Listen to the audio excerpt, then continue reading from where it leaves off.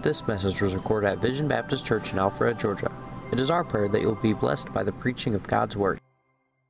All right, thank you very much. Take your Bibles, if you would, and turn with me to Deuteronomy chapter 27 and verse 1. Deuteronomy chapter 27 and verse 1. And before I share with you what the passage of Scripture talks about tonight, I would like to remind you that we're in the process of asking God to give us money for our is what we needed to go ahead and get the building part done, and then we're going to need another couple of $100,000 for furnishings and the sound and all that. But $10,000 came in this morning, and that leaves us, I think it's $72,000 short of our goal for the first $200,000. And then we need another $200,000, and we got just a few months. So thank you for whoever's giving and praying. I thank you for that. Now Wednesday night is going to be a special night. Vision Baptist Church, Cobb County, will be organized as a church, and I have asked every missionary and every person I can to be there to honor them. The Lord's blessed. The last 2 weeks have been their two best weeks. I think they had 35 last week, 36 this week, and today Bo baptized the first person at the new church, and so that's an exciting thing. And this Thursday night we'll have an organizational service for their church, and I hope you'll be there. All of this is important stuff. I don't know if you know this. It's just like being on a mission field. I used to organize churches all the time. I just said, we're organizing a church over there. Let's all get over there and organize this church. And so we go organize churches, ordain young men to be in the gospel ministry, send missionaries out. It's exciting, amen? You see all that God's doing. I hope you're excited. So don't miss it. Thursday night, Cobb County, you got to get to Smyrna, Georgia by 7 p.m. Some of the ladies have already talked about getting together some desserts and stuff. I don't know. You can get with the ladies around here and find out, and we'll be a blessing to that church. Now, Deuteronomy chapter 27, blessing or cursing. You ever studied the book of Deuteronomy? It is a hard book of the Bible. It is the second giving of the law, and it has wonderful truths in it. We're going to see three things out of 2 chapters. We're putting these 2 chapters together, and tonight the Lord is about to send them in, and Moses is explaining that he is giving them law, and he's explaining what God's going to do about that law. And in the middle of all that, he tells them, and you're also going to build an altar. So you need your Bible open, and you need to stay there in Deuteronomy and mark some things. And then maybe later on you'll read these 2 chapters as many times as I have. Deuteronomy 27:1 says, and Moses with the elders of Israel commanded the people, saying, keep all the commandments which I command you this day. So underline, if you would, in verse 1, the first thing we want to look at. They were to keep all the commandments. They were to keep all the commandments. That's what it says in verse 1. The commandments were clearly written.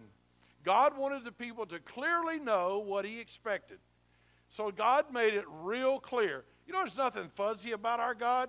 There's nothing like you can't be for sure what he's saying. He's just as clear as he can be. And these commandments, as they kept them, it would be a way that they recognized and that other people recognized that they were God's people. Look at chapter 27 and verse 9. Deuteronomy chapter 27 and verse 9. And Moses and the priests, the Levites, spake unto all Israel, saying, take heed, listen to me, hearken, pay attention, O Israel, this day thou art become the people of the Lord thy God. Underline that. God's making a big declaration. You are my people. You, Israel, are my people. Now, he said that many times before, but every generation needs to hear it because Abraham knew it, and Isaac knew it, and Jacob knew it, and the 12 sons knew it, and Joseph knew it, and they got into Egypt, and for 400 years, the voice of God was kind of quiet because they were all slaves, and they were being severely mistreated by the end of the time, and here it is, they're about to go in, and things have looked pretty bad. Let's just remember, they've been wandering for like 38 years. And they're right at the door, and they're just about to go into the promised land. 40 years all told that they were wandering around. And God comes out and said, now let me make something clear. I'm going to give you the rules, but let me tell you up front, you're my people. That's pretty strong, amen? You ought to put a star beside that. You're my people. You are become my people. By the way, I can show you that in the New Testament. If you're born again, you're his people, amen? And he marks you as that, and he calls you that, and he calls you saints. They would show that they were his if they would learn to obey his commandments. Look at chapter 28 and verse 9. Chapter 28 and verse 9. The Lord shall establish thee a holy people unto himself, as he has sworn unto thee, if thou shalt keep the commandments of the Lord thy God and walk in his ways. Now, we'll read verse 10 in just a minute, but I want you to understand something. Go back with me in verse 9 and put a circle around the word holy. Now, the word holy means dedicated to, separated to. And that's what we are. We're dedicated to God and we're separate. And you don't have to take that to mean something so horrible. In independent Baptist circles, that became a very harsh term, separation. But the facts are, the day you married your wife, she separated from all the other women and became your wife. And she was dedicated unto you. She was holy to you. She was wholly yours and holy to you and nobody else. And God says, y'all are my people. You're dedicated to me. I'm dedicating you to me. I'm separating you and I'm marking you as being my people. And look what he said in verse 10. You're in chapter 28 and verse 10. He said, and all the people of the earth shall see that thou art called by the name of the Lord, and they shall be afraid of you. Now that is a tremendously strong missionary statement, and I won't take the time to preach on that, but can you imagine that? God said to the people of Israel through Moses, everybody's going to know y'all are different. Everybody's going to know you're marked by my name, and everybody's going to be afraid of you. By the way, when they cross over the Jordan River and they get to the country, they get to the city of Jericho, they're already afraid. And every place they go, there wasn't internet and there wasn't Twitter and there wasn't Facebook, but everybody knew these are the people of God. These are the people of God coming this way. So people knew about our God. People knew how powerful he was. People, how things could go well with them if they obeyed him. He's given them rules about how they're going to live in this new country. He's saying, when y'all get into my country, you're not going to be like other people. You're my people. And my people are going to do things my way, and I've got rules and ways that nobody else does. Their society would be much better and more ordered. Their people would be happier. God would bless them in every possible way, and their obedience would show that they were fearing and respecting God. Look at chapter 28, verse 58. Chapter 28, verse 58. If you will not observe to do all the words of this law that are written in this book, if thou wilt not observe to do all the words of this law that are written in this book, that thou mayest fear this glorious and fearful name, respectful name, awesome name, mighty name, magnificent name, the Lord thy God. So y'all are going to go in there and you're going to do what I'm telling you, because you're going to be saying, I do this because I know he's God. I do this because I love him. I do this because I respect him. I do this because he's the great God of heaven. Now, before we go on any further, you know nobody's ever been able to keep the law. And you know that these two chapters are going to be talking about blessing and cursing. And a lot of it's going to be to a nation, not to an individual. Some of the first things we're going to look at are he's just flat out going to talk to individuals and say, you don't do what I'm saying here, you're going to mess your own life up. And we'll look at those in just a second. I think one of the most wonderful and interesting things is in the middle of all this blessing and cursing, go with me if you would to chapter 27 and verse 5. You got to get this. This is the chapters of blessing and cursing. Blessing and cursing. Fact is, when they go marching in, they're going to have guys standing up on the mountainsides yelling at them. If you do right, you'll be blessed. If you do wrong, you'll be cursed. If you do right, you'll be blessed. Do these rules and you'll be blessed. If you don't do these things, you'll be cursed. That's going on as they walk in, read the chapter. That's what's going on. But in chapter 27 and verse 5, he throws in that wonderful place, the altar. That's Calvary for us. Look at chapter 27 and verse 5. And there shalt thou build an altar unto the Lord thy God. An altar of stones. Thou shalt not lift up any iron tool on it. Now, when you get into the promised land, I'm giving you a bunch of rules. I'm going to tell you blessing. I'm going to tell you cursing. But I got an altar for you. Because when you mess up, there's somewhere you can go. Again, we do not meet God in the place of obedience or in having done certain things right. We meet God at an altar. We don't meet God because we obeyed him. We don't meet God under the law. We meet God at an altar.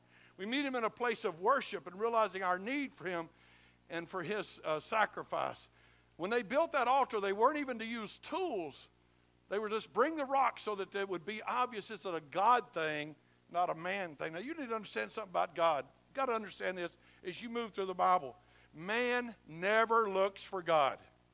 God always comes looking for us. It wasn't man that said, God, would you come live with us? It was God that said, I'm going to come live with you.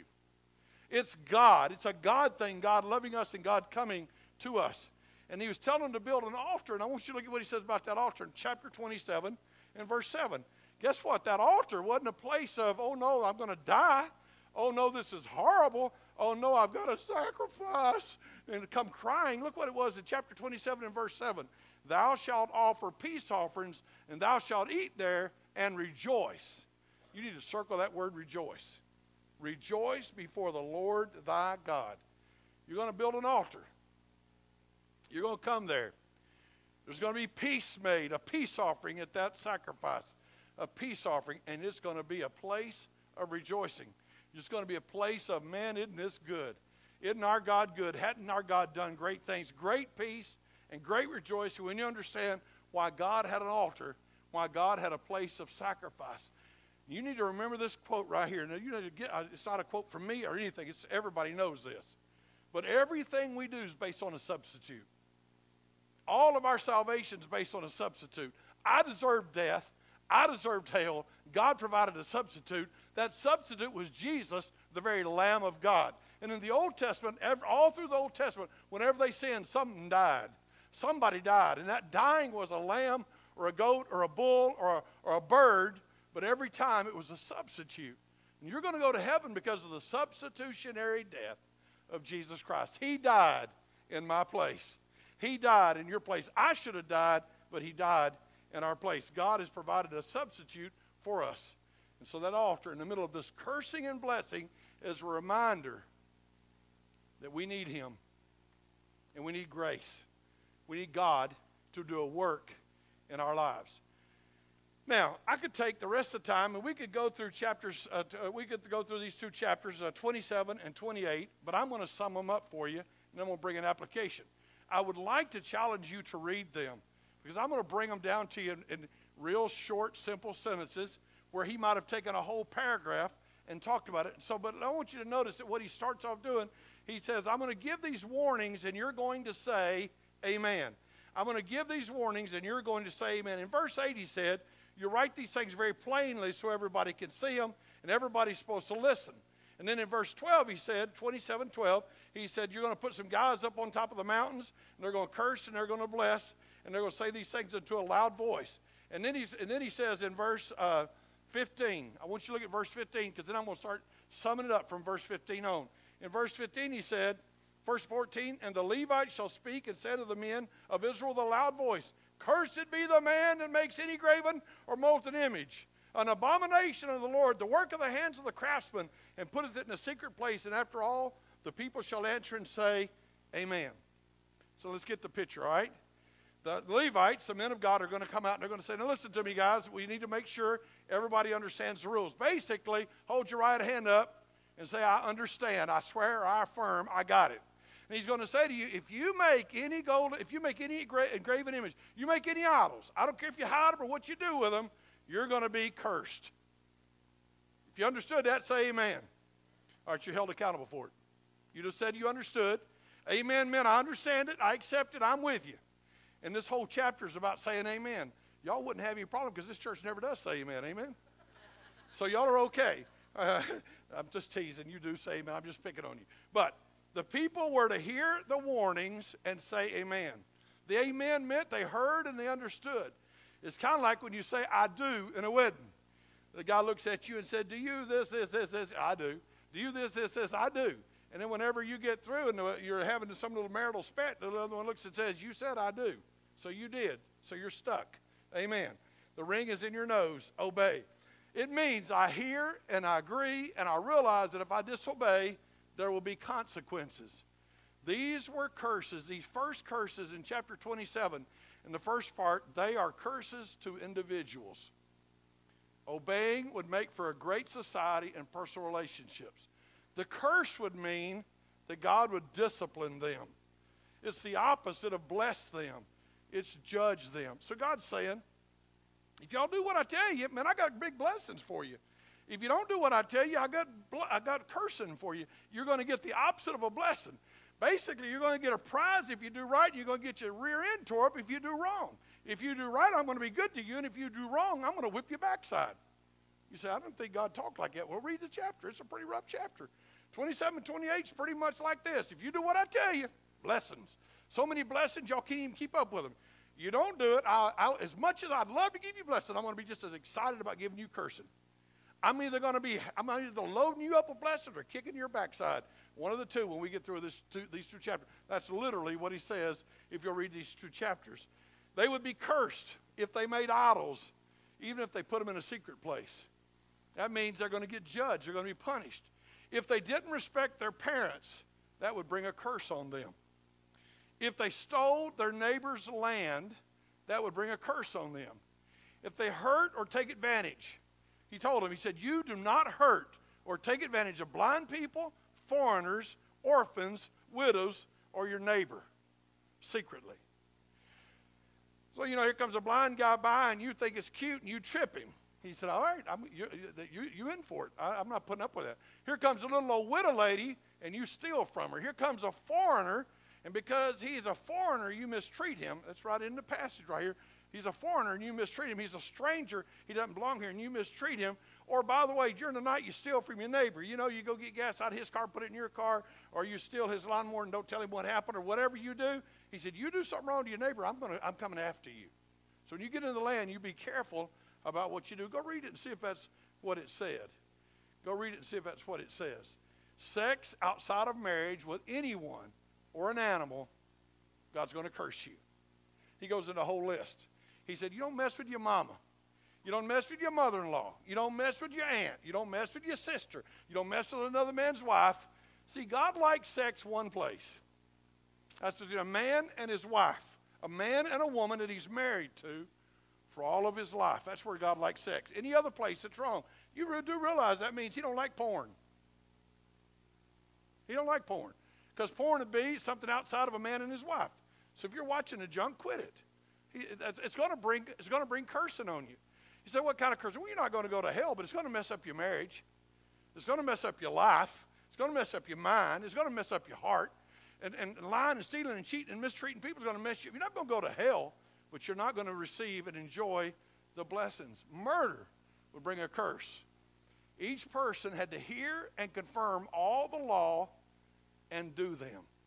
So God said, here's the first things, and these are to individuals. You see, you do understand God respects human life. Okay? I'm not making any political statement, but let me explain something to you. God respects life in a womb. God respects life in an old folks' home. God respects life that's weak, and God respects life that's strong. God says, you don't take people's lives. Not your job. Huh? Amen. So you're not in a job, you're not in a life-taking business. There's exceptions in the Bible, but God's against that. He doesn't want them doing it. Now go with me, if you would, to chapter 28 and verse 1. Then he's going to start talking to them about as a nation. Now, when you read the Bible, you got to understand. Let's talk a second. When we hear about cursing here, this isn't about losing your salvation. When we hear about cursing in this verse, it's not about losing your salvation. It's about not getting blessed. It's about consequences to sin. So let me just throw you a few things before I get around to the application in a minute. For example, if you commit sex outside of marriage, you won't go to hell for that. Nobody goes to hell for doing sex outside of marriage. But you're going to get hurt in the long run big time. You're going to hurt your wife. You're going to hurt your children. You're going to hurt yourself. It's going to mess you up. And God's up in heaven saying, I told you not to do that. I like marriage. I made a man, I made a woman, I put them together, stay together forever, don't mess with nobody else's. Amen. That's all through the Bible. And so if you do, you say, well, what about if I get drunk? Well, you're going to get cursed if you get drunk. I'm just going to be honest with you, you're going to get cursed.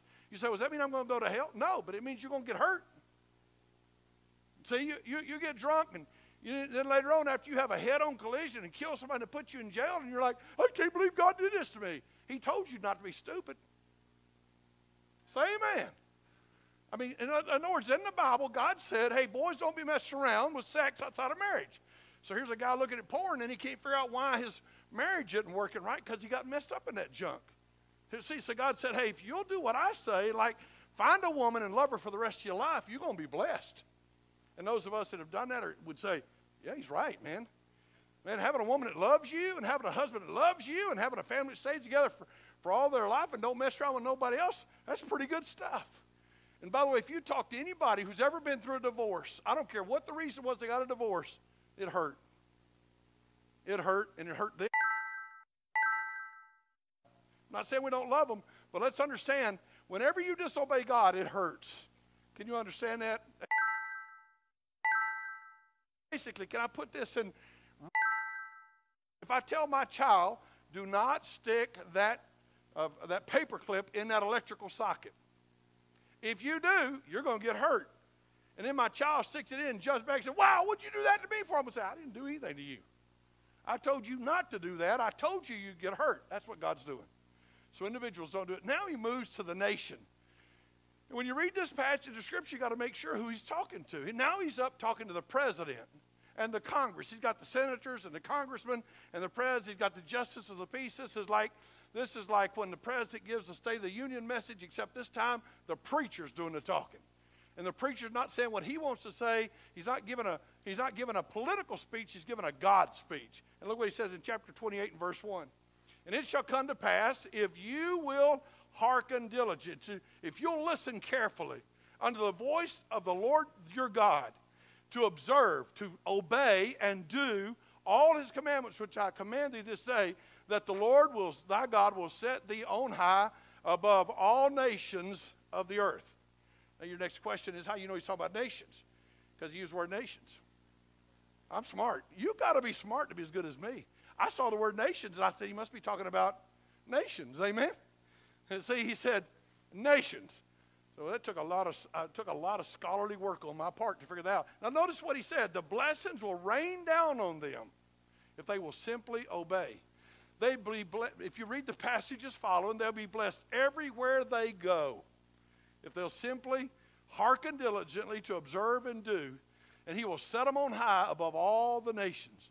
He says in this passage of Scripture, your families and your crops and your animals will be blessed. You'll be blessed everywhere you go, he says. And by the way, when anybody attacks you, you'll win the battle because you're mine. And you're doing what I want, and I'm on your side. Fact is, when they come out to you to attack you, they'll run away in 7 different directions. That means they'll just be scattered. You're going to win, and big time. Go with me, if you would, to chapter 28 and verse 8. Everything they do is going to be blessed. He's just going to pour it out on them. In chapter 28, verse 8, the Lord shall command the blessings upon thee in thy storehouse. That means when I was a kid, we had a granary. You know what a granary is? It's a place where you put the grain. Amen? In your silos, boys, your silos are going to be prospering, and your grain bins are going to be prospering, and your deep freezer is going to be full, and your smokehouse is going to be full. He said, I'm going to command the blessings on you. And look what he says in his verse in verse 8. He said, in everything you set your hand to do, whatever you do, I'm blessing you. That's pretty strong stuff, amen? Well, I'm going to bless you. I'm going to work in your life. Anything you set your hand to, and he shall bless thee in the land which the Lord thy God gives you. So he starts off, he said, now look, guys, he said, recognize I'm God, recognize I made these rules, recognize I'm giving you this land, and recognize today, as long as you recognize me and obey me and honor me, I'm going to bless you big time. I got big blessings for you. He promised to make them rich. Go read the passage. He promised that he gave them land, he'd make them rich. He even said this to them. He said, you guys won't be borrowing money. Everybody will be coming to you to borrow money from you. You'll be leaders in everything you do. And following God's instructions will bring great blessings on them. So now it went from, if you kill a guy, you're in trouble. If you sleep with somebody that ain't your wife, you're in trouble. Then it went to nation of Israel.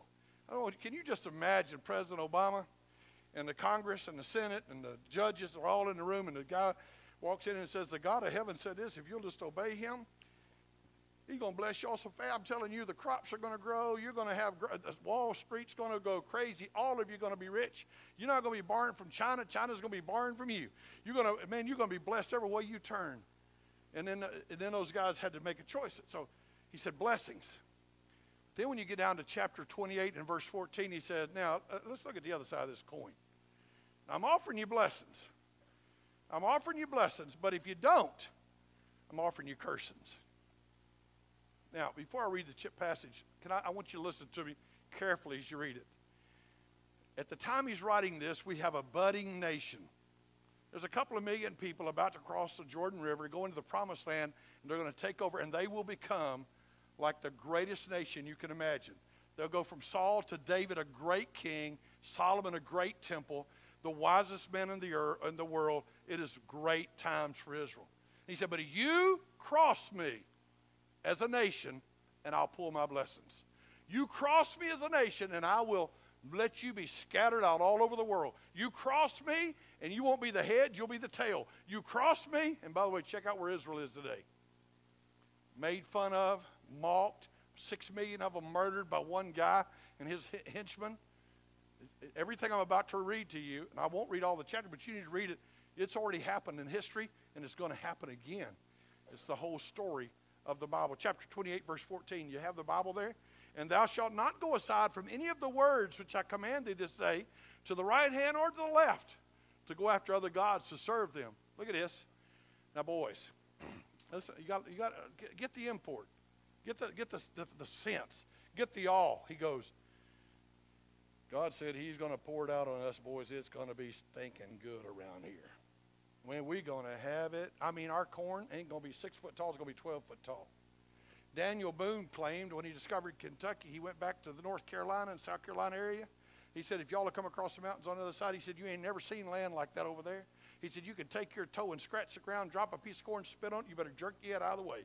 A stalk of corn's coming right back up, hit you an eye on its way up. Now, he was slightly exaggerating, but Moses ain't exaggerating. Moses said, God's going to pour blessings on you like you ain't never in your life believed. Look at verse 15. But it shall come to pass, if you will not listen, hearken unto the voice of the Lord your God, to observe to do all his commandments and his statutes, which I command you this day, that all these curses shall be upon you and overtake you.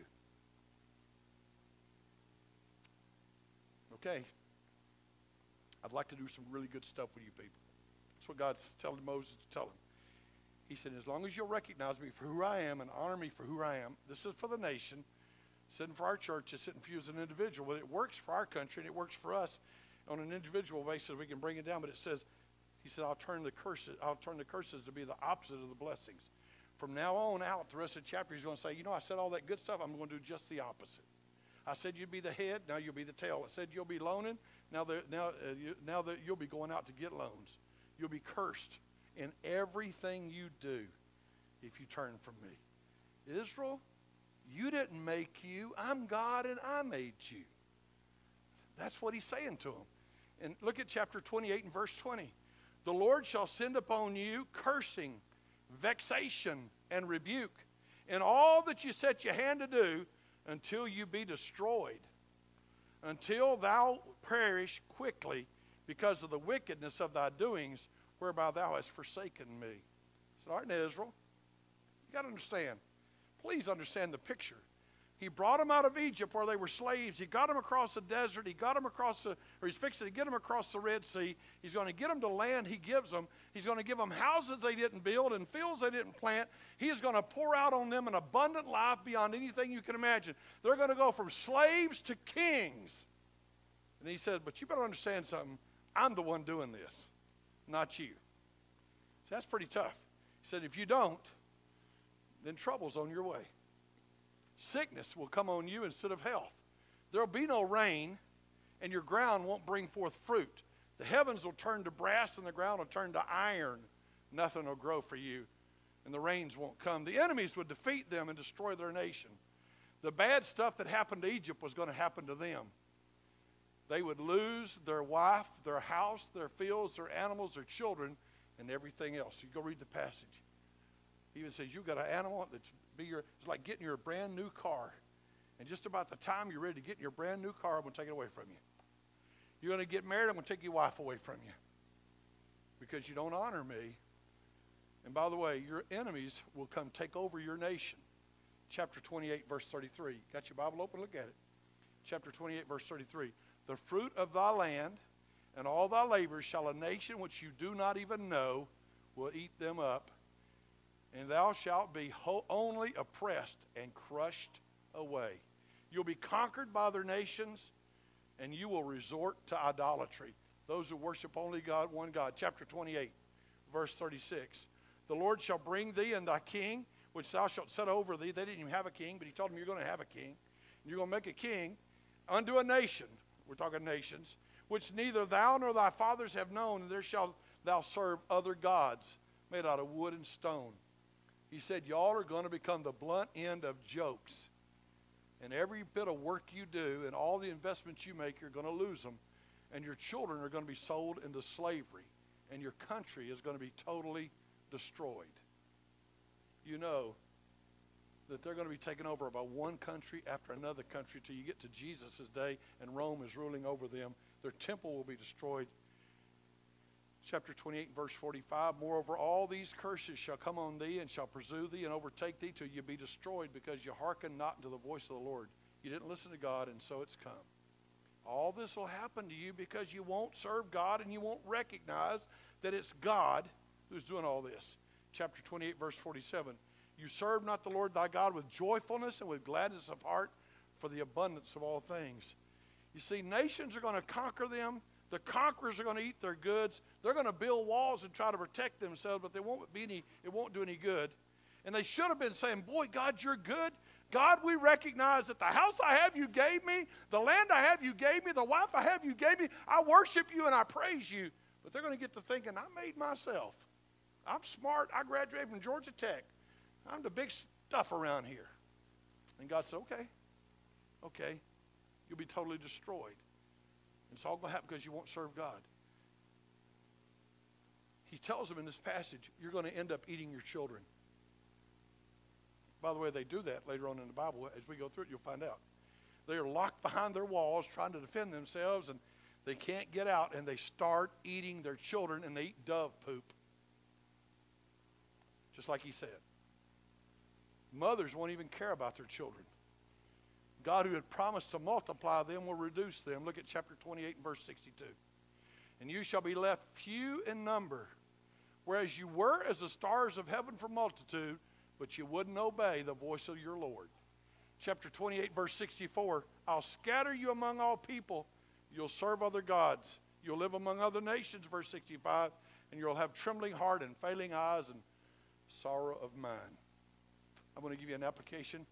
I got 1 minute, and I'm not going to make it, but watch this. Now listen to me quickly.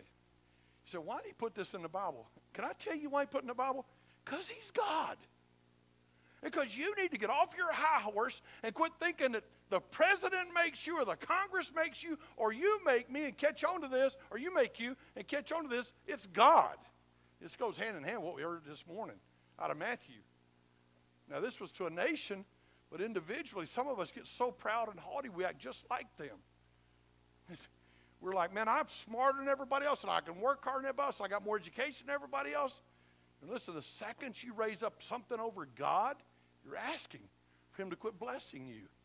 And the second he quits blessing you, it's going to hurt your kids. Godly people lose their kids. Their families are split and broken. Their marriages are split and broken. They may have money, but their hearts are destroyed. Learn. This is for Israel. It was for a nation, but there's a strong application. So let me clear instructions about what he wanted. Let's just be honest. We pretty well know what God wants.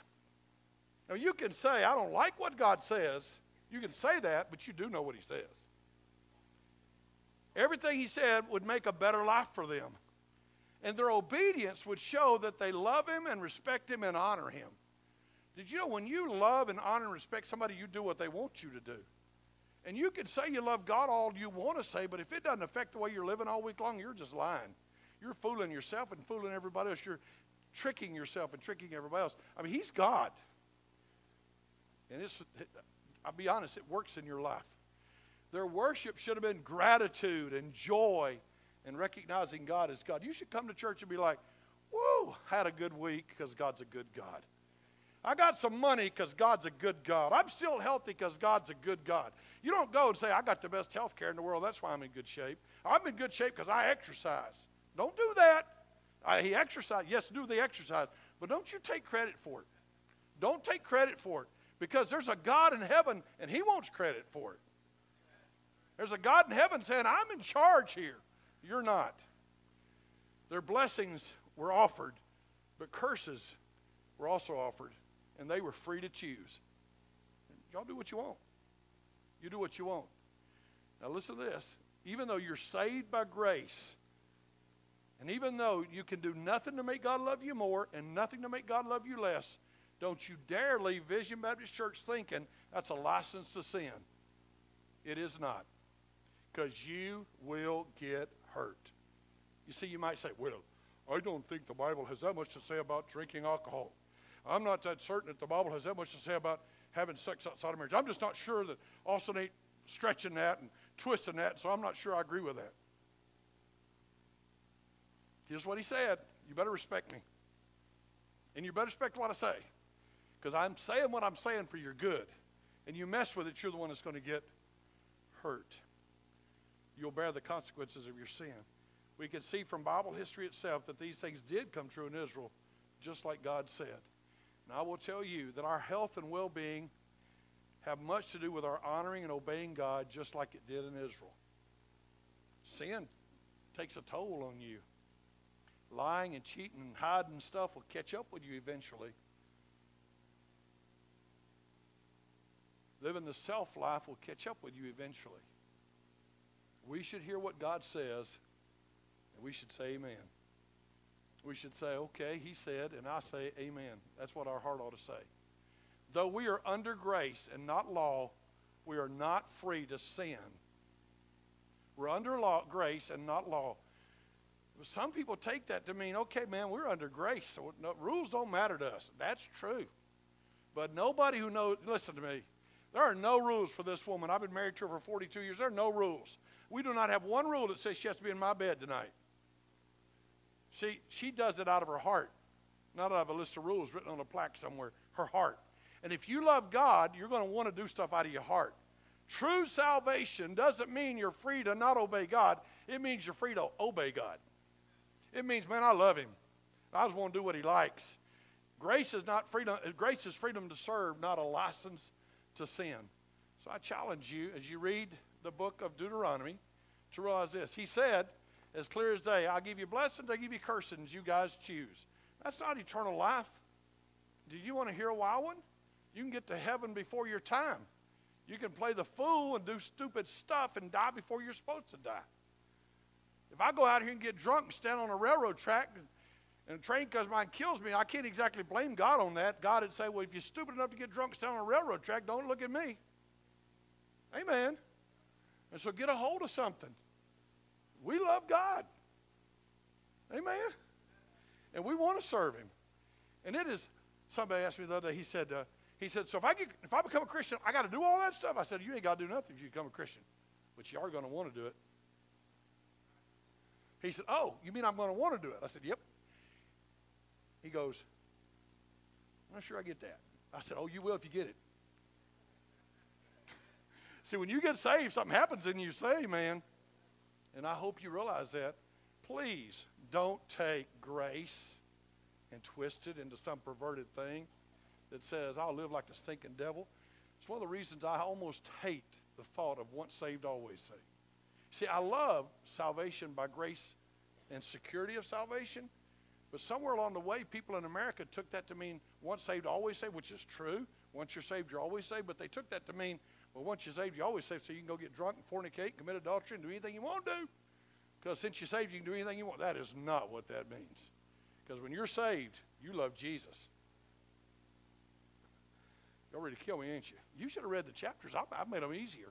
I thought about just reading them and going, curse, curse. Because that's every verse starts with, da, da, curse, blah, blah, blah, curse, blah, blah, curse. That's how, man, I made it really easy on you tonight. I mean, I thought about having a whole message on the curses. I just said, tonight's a message of cursing. We'll get to blessing next week. But I put it all together so you can see it. You choose. You want God's blessings?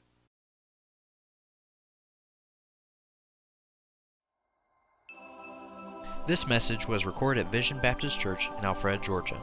For more information, log on to www.visionbaptist.com, where you can find our service times, location, contact information, and more audio and video recordings.